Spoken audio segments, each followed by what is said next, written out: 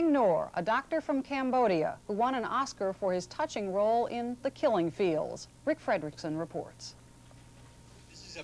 What many Americans know about Cambodia comes to them through the movie The Killing Fields, the story of the beginning of the slaughter of more than 1 million Cambodians by the Khmer Rouge. The movie ends on a happy note. Forgive me? Nothing's forgiven. Nothing. But for many Cambodians today, there is no happy ending. The terror of the Khmer Rouge has been replaced by the occupation of the Vietnamese.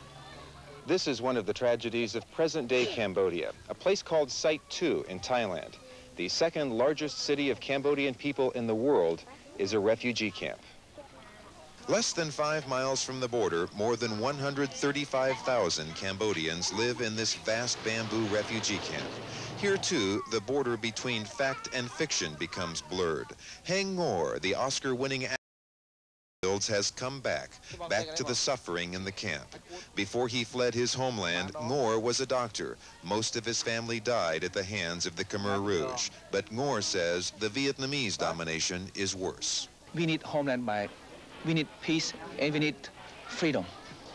As he goes from patient to patient, Ngor not only tends to their wounds, but preaches the gospel of resistance against the Vietnamese. Keep in your strong mind. One day, we see our homeland back. I'm the star in Hollywood, right? But what for? Star, what for? Did you see my people, suffering people here? That's my people. That's my heart. That's my nation here. In Hollywood, what for? Mean nothing for me. Nothing. Ngor is writing his autobiography, which he hopes to turn into a screenplay about the plight of his people. But Haing Ngor can go back to the United States. For the rest of the refugees here, they can only wait to go back to a home many of them have never seen. Rick Fredrickson, CBS News, along the Thai-Cambodian border. That's our news this Saturday. I'm Susan Spencer.